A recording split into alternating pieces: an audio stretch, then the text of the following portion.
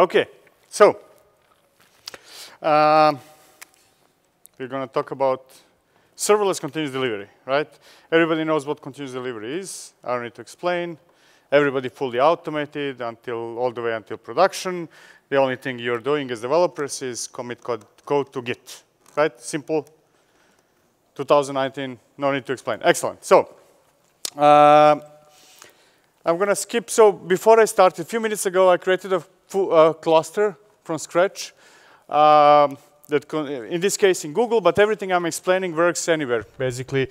Whether it's on-prem, whether it's on Amazon, whether it's Google, Azure, does not really matter, works everywhere. That's one of the very important things. You should never be locked into any vendor. So that's also clear. So let's start with introduction. This is how I look like. My name is Viktor. I work for a company called CloudBees. We are a company behind Jenkins and quite a few other products. I'm also working closely with Google a lot.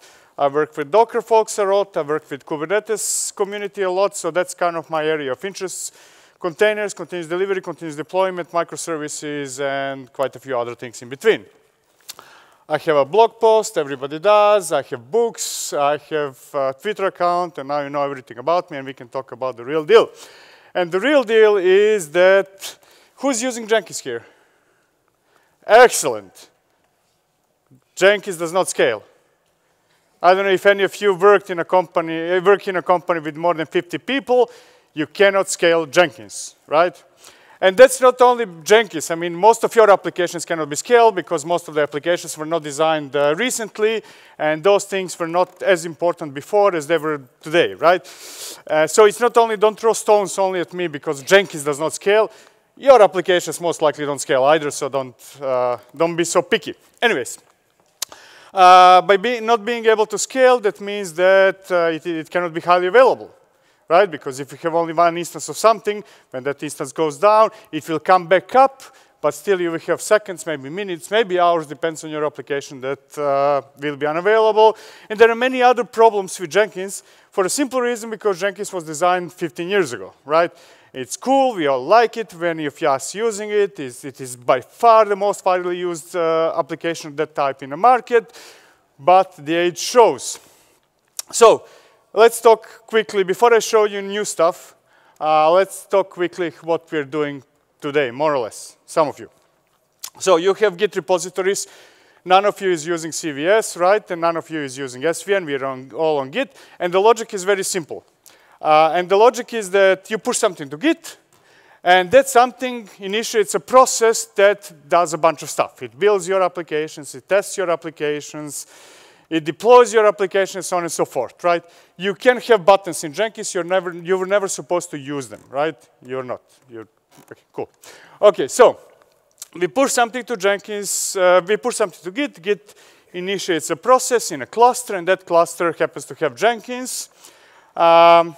And Jenkins, even though I said it does not scale, it does scale in the terms that every time you notify Jenkins that there is something that should be done, Jenkins spins up a new agent, new container. We are all talking about Kubernetes here. We are not talking about whatever existed before Kubernetes. So every time you run a build, that creates a new pod. That pod contains containers with all the tools you need, and that somehow scales, but there is still that monster, in this case in green, that cannot be scaled. So sooner or later, depends on your size of your organization, sooner or later, you will have to have multiple Jenkins instances, right? Unless you're maybe a couple of teams, but as soon as you reach maybe 10 teams, you will have to have more. So what do? When we need more, we spin up more Jenkinses, right? We went as far, actually, to suggest every team to have its own Jenkins, because then we avoid quite a few other problems, right? So you scale Jenkins by creating new instances of Jenkins, which is not the same thing as creating replicas of the same application. That's through scaling. This is not. And nevertheless, you create one Jenkins, two Jenkinses, three Jenkinses, so on and so forth. All those are spinning agents, and they're creating them when needed and destroying when not. Now, the problem comes when Jenkins fails, right? What happens when Jenkins fails? Assuming that we are running in Kubernetes, you're running in Kubernetes here, right? What's wrong? Let me check. It is 2019. So shame on you. Okay, pretend that you're using Kubernetes, right?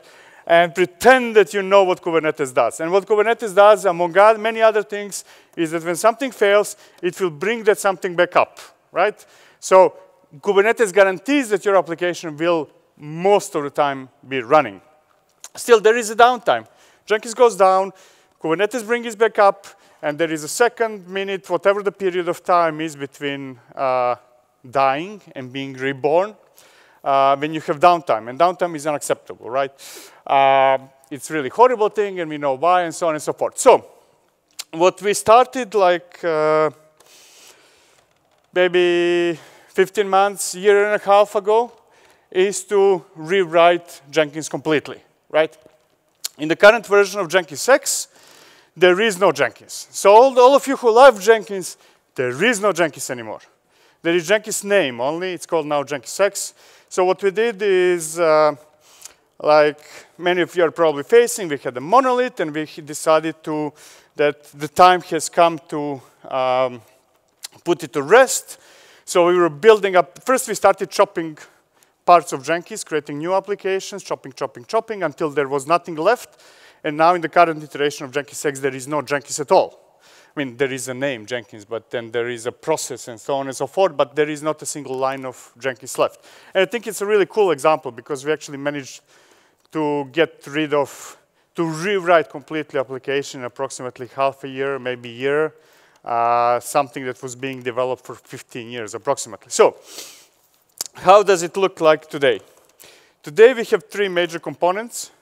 One is Prow. Prow is a project. It started by Kubernetes community, and it is their internal tool how they do CI/CD in Kubernetes, right? Now, many of the things of Prow are not really cool anymore, but some are. And the part that we are using Prow for, and I will show you later, is all the communication between Git and your cluster, right? And on top of that, I will show you as well, we are heavy users with Prow on chat ops, right? So I assume nobody's pressing any buttons anymore and stuff like that, but there is some communication going on.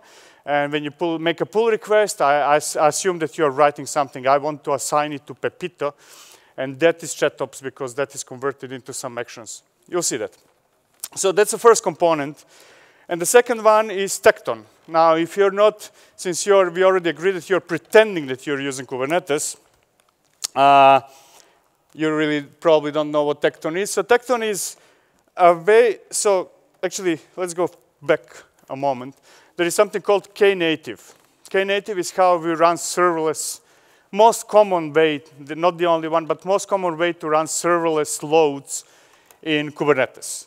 Because, to be honest, it makes no sense to me to run serverless outside of Kubernetes, because if you do that, if you go to Lambda or Azure Functions, then you're locked forever and ever, and you will never get out. Anyways, assuming that you're running Kubernetes and assuming that you're interested into serverless, you are most likely going to write down right now, check Knative because it's really cool. Now, spin-off of that project Knative is called Tecton.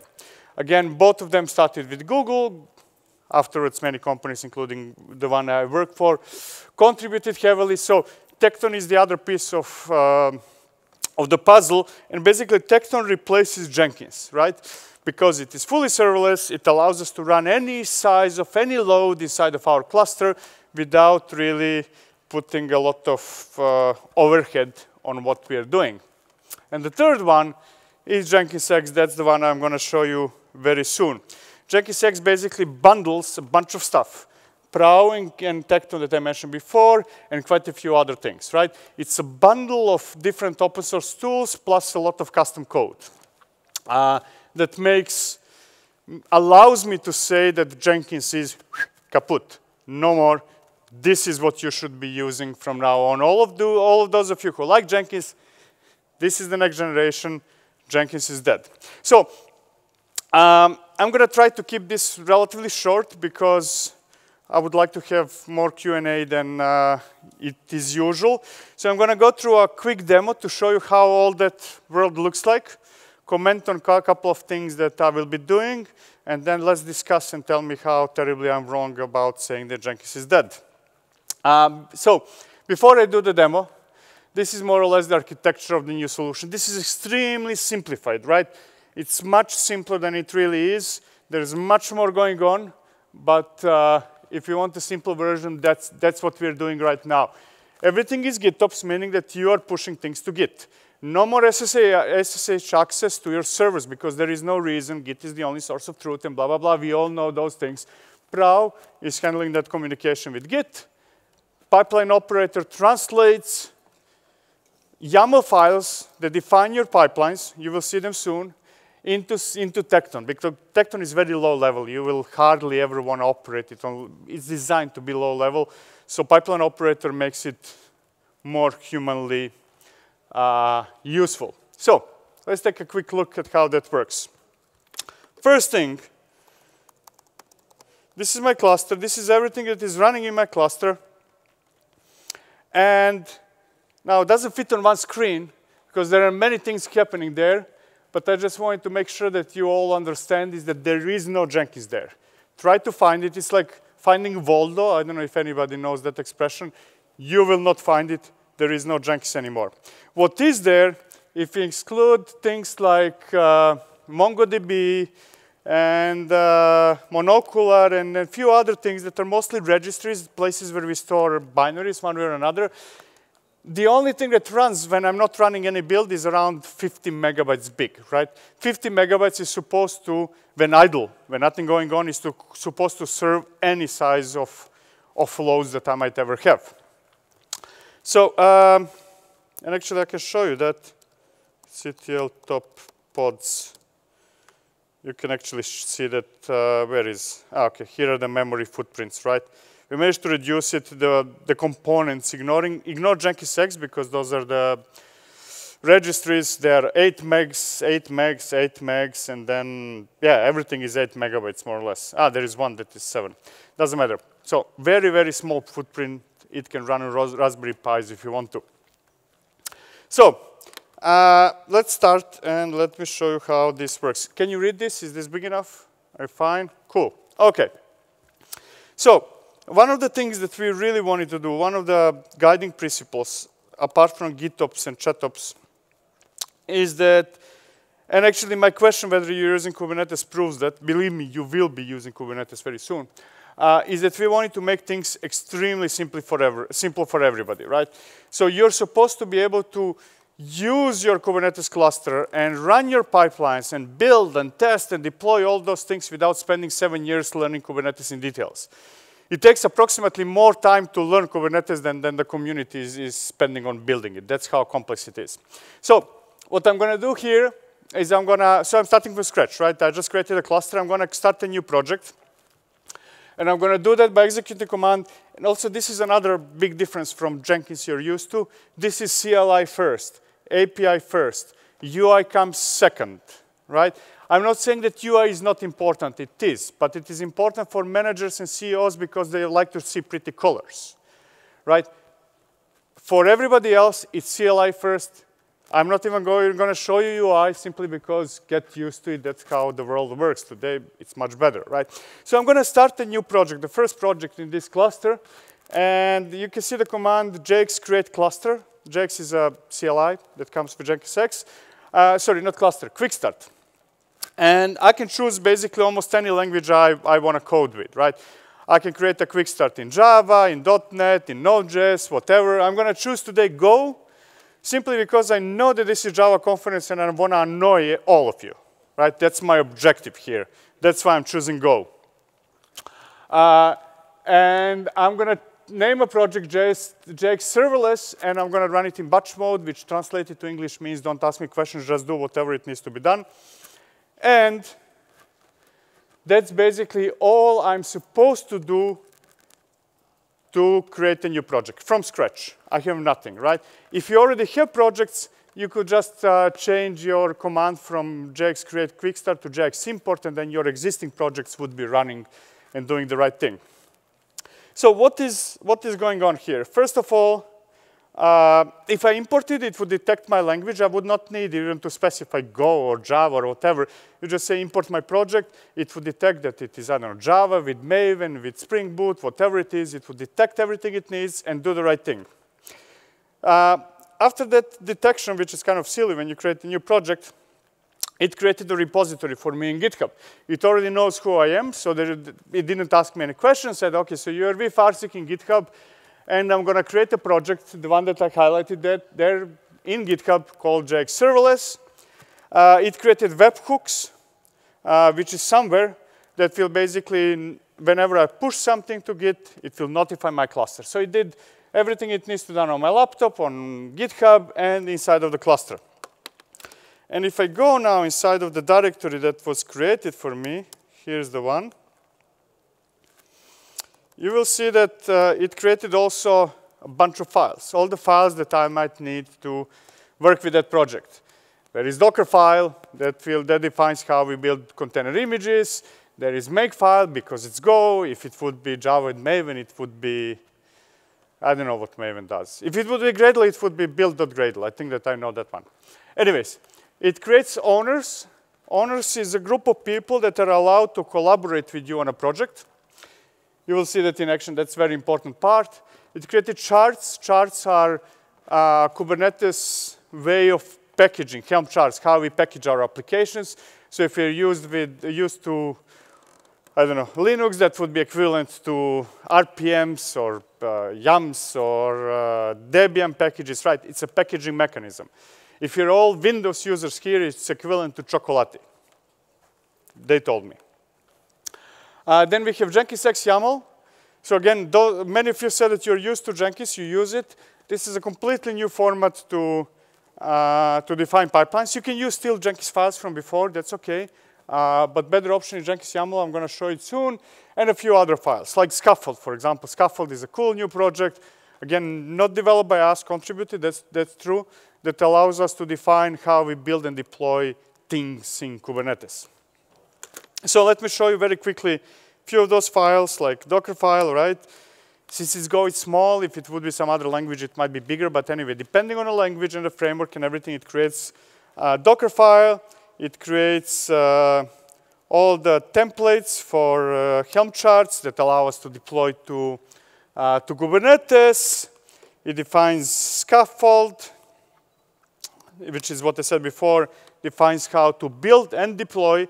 It is abstraction on top of those two things. And the one that matters in this context, Jenkins X YAML. Now, this is cool. This is how your pipelines look like. Now, a single line, build pack, go, right? You can extend it, so don't worry, you can extend this. But instead of copying and pasting Jenkins files all over the place for every project, because most likely many of them are very similar or the same, this basically inherits all the definitions defined somewhere else in a separate repository so that you're focused only on what is different for your project instead of copying and pasting everything, because copying and pasting is evil. And for example, so this build pack Go defines all the steps of the pipeline for Go, in this case. And if you would like to extend it, then you can do something like JX create step, and then say, OK, I want to add something to the release pipeline. I want to, I don't know, build section. I want to modify build section. I want to inject a step before, after, or replace existing lifecycle. So let's say post. And I'm going to run a command, echo hello JBCN, right? And then your new pipeline looks like this, right? It still has all the processes, everything you need to work with Go, abstracted from you, and on top of that, you can customize it to do whatever you need it to do. OK. So while I was talking, I already created the first project in my cluster, and while I was talking, a bunch of processes were executed. See the last three? Like the last one, for example, master one, that is when I created a project, GitHub notified cluster, and cluster already did everything it needs to do for this new project. And in this case, in this specific case, I configured my cluster to automatically deploy every release, push to the master branch, to the staging environment. And I configured it to promote to production manually, right? Again, that can be changed, but you can choose what is deployed, where and when, automatically, and what will be promoted manually. And similarly, the second last and the third last are the processes that were initiated when that promotion happened. Because one of the horrible things that I think that many of us are still doing is that, you know, you have your pipeline, you define build, test, do this and that, and then deploy somewhere. That's a very bad idea, because that means that your deployments are not documented anywhere. If you assume that we all understand that Git is the only source of truth, then actually you need to have a repository that defines your environment. This is my staging, this is my production. And when you want to deploy something, you don't just deploy, you modify that repository, and that initiates the process that will deploy something. Okay? People complain at the end of the session that I speak too fast and they don't understand the thing, so if you're confused, let me know and I will explain something in more details. Okay, anyways, but what is important for those three is that they did something, and they're completed, they're dead, they're not working anymore. So the moment we finish the process, the pipeline, the build, everything was destroyed, and my cluster continues using around 50, 60 megs in total when idle. So let's take a look at what happened so far. There is a command for everything, so no UI today. I can say get activities. Give me the activities of the project code called JX Serverless, and I want to watch it, meaning that if I was speaking faster, then you would see how it progresses from pending to running to completed. But so far, you see what happened. It got some credentials from a place. It initiated the tools it needs. It built things. It ran tests. It did. It ended up with a promotion to the staging environment. That's the part. And actually, you see this promotion, that's yet another pull request. I can show you that one, actually. See, if I show you this pull request, focus only on the highlighted part. It went to repository and said, somebody wants to deploy something to staging. This is the new definition. Accept it, merge it, validate it, and you deploy it at the end. Okay, so now let's take a quick look at which applications we have. Get applications in our cluster. And there will be only one, right? The new application I created is already running in staging. It is release 0.1. One pod is running. I did not scale it, at least not yet.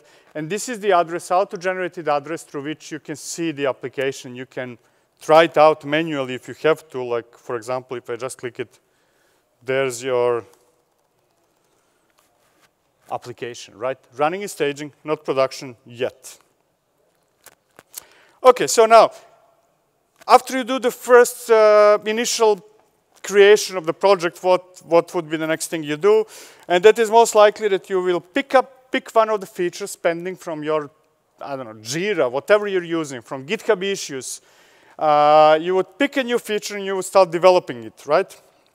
And we're going to do that live here. But before I do that, I'm going to modify the file slightly. The reason will become apparent soon. So I'm going to tell before I start developing new feature, I'm going to create this file owners so that two people can collaborate on this project, and because I want to show you how it works. One is me, and the other one is the other me, right? If any of you wants to send me your GitHub user, I can add you there as well, and then we can do it more interactive. So I added another collaborator to the project, the second me. I'm going to push that. And you already saw what happens when I push something. It will process, build, blah, blah, blah, and it will deploy a new release 0.2 to production. Why did I do this? I don't know why did I do this. Okay, yes. There is one more thing I almost forgot. Before I proceed, I will need to add my second me as a collaborator in GitHub. Right? Come on. Until then, let me open my Gmail account because it will soon ask me for. Okay, so I'm going to add another person as collaborator on my project. That's there. Where is my email? Here. This is my second me. I have 2 of everything. And let me very quickly log out as the first me. Come on. It's not my fault that the internet is slow. Any questions while waiting? Okay, no more questions. Too late. Okay, this is the second me.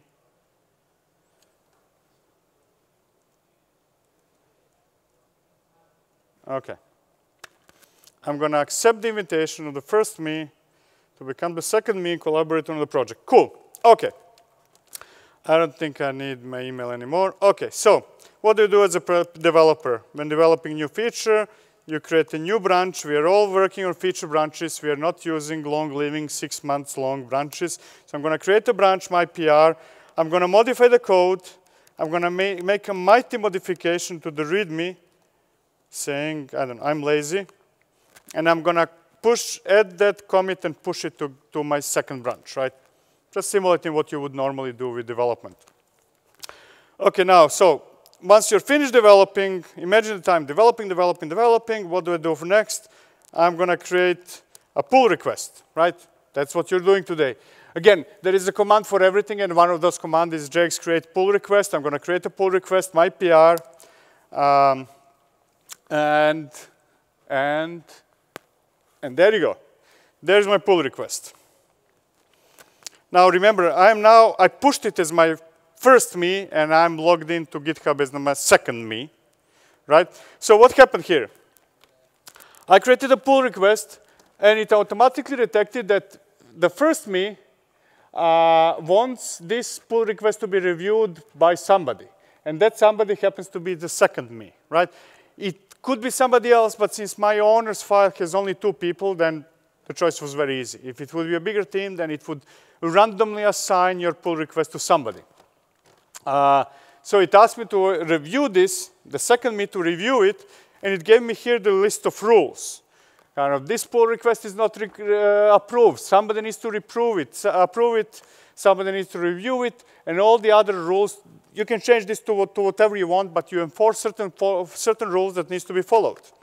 So the second me is going to go there, look at, oh, this is great, this is amazing. It looks amazing.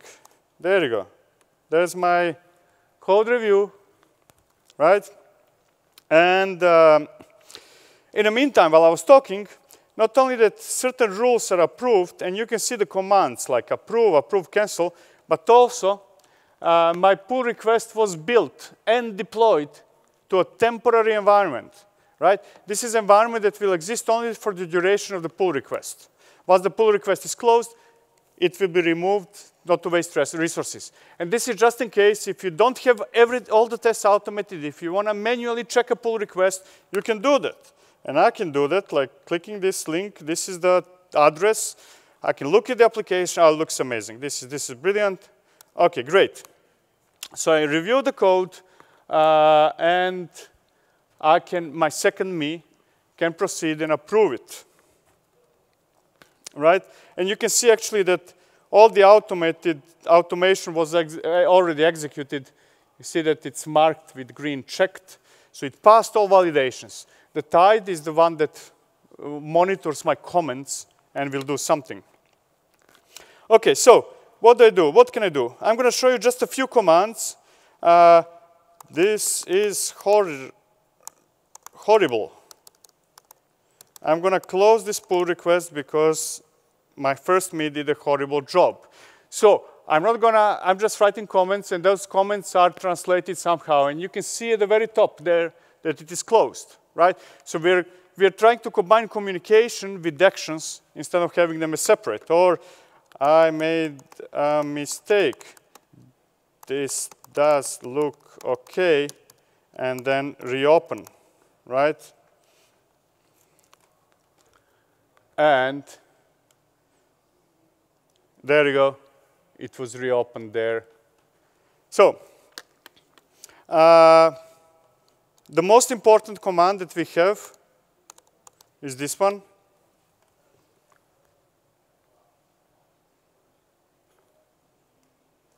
There you go. You can choose between kittens, dogs, or unicorns. Actually, like Docker project itself, the open source part, they had the rule. And I already told you that you can make any rules you want. In this case, it is that one person needs to approve it, and that person cannot be the person who created the pull request. It needs to be somewhere else. In Docker community, for example, the approval was 2 different people need to put a picture of a kitten, and then it's approved. OK, so what I'm going to do, LGTM, this looks amazing. You can type whatever you want. What matters is /commands. LGTM is short for looks good to me. Meaning this pull request looks OK to me, to the second me. And what you will see now is that I got a message. You need to understand that emails are being sent. Now this pull request is approved. It is approved by this guy. The full list commands can be found on this link. I showed you only a couple of them. And the process is described there. And now what is happening is that yet another pipeline is running, doing whatever needs to be done after we approve pull request. And the most important part is that it will merge it to the master. And I already showed you before what happens when you push something to the master. New release will be deployed to staging. And now I need to wait until that something happens. I can actually show you. Where is it? Activities.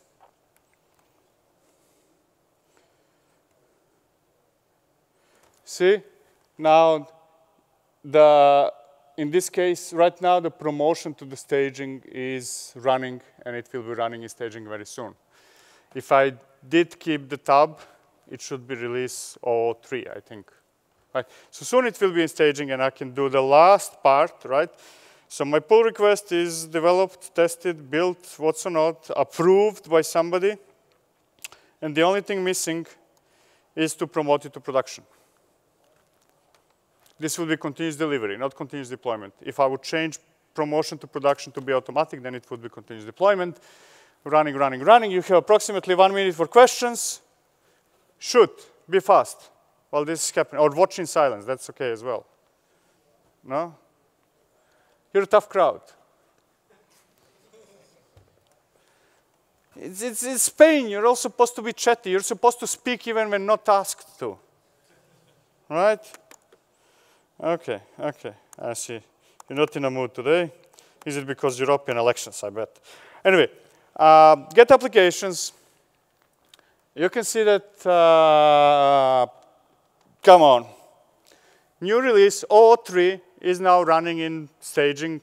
And I can check it there. I can do whatever I want to do in the staging environment. I'm not going to do any of those things.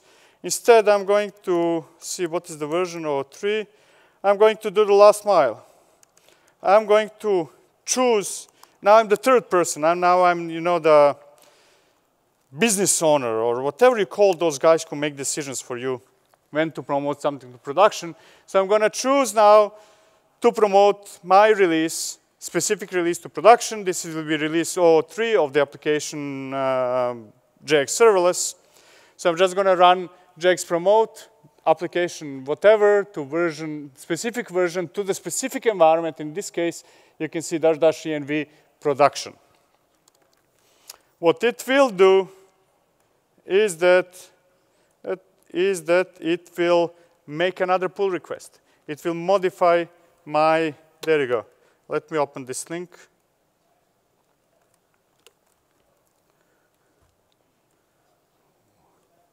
Okay, it's multi-line. Okay, here. See, it created yet another pull request. This is not a repository of the application. This is a repository that defines my production.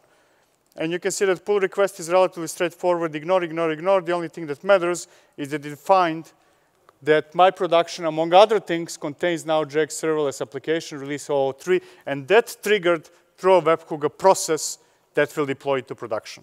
Right? Everything is recorded in Git, no matter whether that's recorded by us or by somebody else. And now this is running, and you can see that this pull request is still open. No humans involved in this one. Now I need to wait until OK, I had an error. OK, I don't know why. I want to ignore the conflicts. I have bloody conflicts. Yeah, I need to be the other me. The first me is the only one who has permissions for the production. So bear with me. I'm going to log out, log in again as the first me. As you can imagine, I did not plan on having conflicts, and GitHub is not making it easy for me. Don't you like two-factor authentication?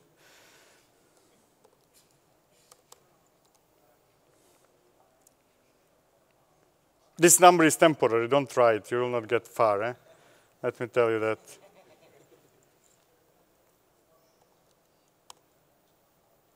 What was the address? Pool 1, I think.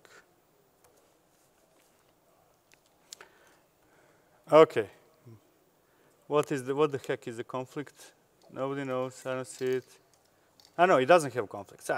Imagine that it worked. It was supposed to be merged automatically. Live demos always fail. But anyway, it will be running in production in a minute.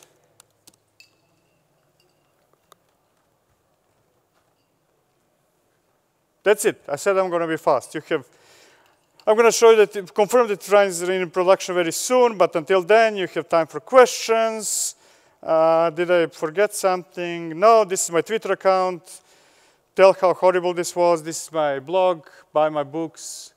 Don't ignore this. OK, so how much time? We have 11 minutes for questions. Yes, please.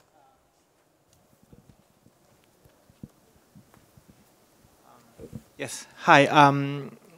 The organization where I work has invested a lot of effort making like Groovy libraries for Jenkins file, like a lot of time. I'm wondering, because this looks very promising, can we use this new, like I guess this kind of an API? Can you use them for the your shared libraries? Yes, exactly. Can I integrate them, or can I integrate this into my library so I don't have to redo everything? The answer is yes and no. Don't you love those answers? Okay, Which so one? There are two flavors of Jenkins X. One is, we call it static Jenkins X. It's more or less the same thing, but it runs Jenkins from the Jenkins, right? Yeah. And then you can put into that Jenkins shared libraries or whatever you need, right? And then there is serverless option, which is the one I'm running, doesn't have Jenkins, doesn't have Groovy, shouldn't have Groovy in the first place. And then the answer is no. So yeah, okay. you can use static version of Jenkins X. It's just I think that there is an argument saying -- tecton or something like that. Anyway, okay. There is an argument to do the same thing with static Jenkins, and then it would work. Okay. Now where we are going, which I know that many heavy Jenkins users will annoy, is that we are removing plugins because plugins are evil. And we are removing Groovy support.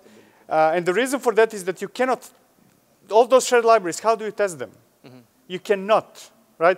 So where we are moving is write your script. Whether that's written in Shell or Groovy or whatever, doesn't matter. You write your script, you tell Jenkins to run it, as simple as that, because then you can test it in many different ways and so on and so forth. That's where we are right now.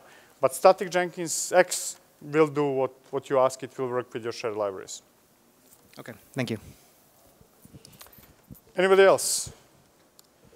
Let me see whether production is here while waiting for you. Yeah, there's production. There you go. There's one question here. Yeah, I guess there must be some sort of template for the project you have to run, right? Because this one was created with quick start.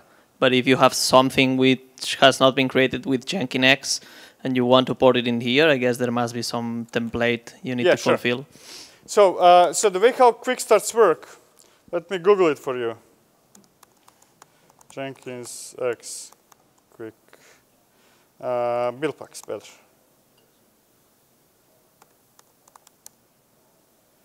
Here. So what Jenkins does, so there are two types of build packs, are those templates. that I use for the quick start. There are classic and Kubernetes. Classic would be CI without deployment. Kubernetes would be same as classic plus deployments. And then you go to PAX, and here are all the languages currently supported and combinations currently supported by community. So for example, if you check Go MongoDB, that didn't exist there in the past. I had application myself that is written in Go, and I needed support for MongoDB out of the box, and I just added a pack. Now, I understand that I did it by making a pull request to the community maintained repo. I understand that for many of you, you will not do, you're not nice, you will not do pull requests, you will not contribute. Kidding. Anyway, you can fork this repo into your own private Git repository, and you can tell Jenkins X, this is from where you take build packs, right? And then you extend it and write your own, do whatever you need, right? It's just different directories with different templates in there, right? Like, see, those are the same files, just the templates of the same files that I got when a project was created. And another one is, so the demo was with GitHub. Does it work with some other solutions like GitLab, Bitbucket, so on? Oh, yes and no. Isn't that brilliant? So, static Jenkins X flavor works with any GitHub provider you can imagine. Serverless today works only with GitHub, and the reason for that, there are many components. All of them work with any Git except Prow, because Prow was built by Kubernetes community for their own purposes initially, and they used only GitHub. So what is happening right now is that there is an open pull request in Prow to support other, it's actually done by my colleague, to support other GitHub. So as soon as that is merged, then other providers will work with serverless as well. Now we're talking about, I cannot commit to dates because we don't have dates where I work, but it's going to be done soon. Anybody else?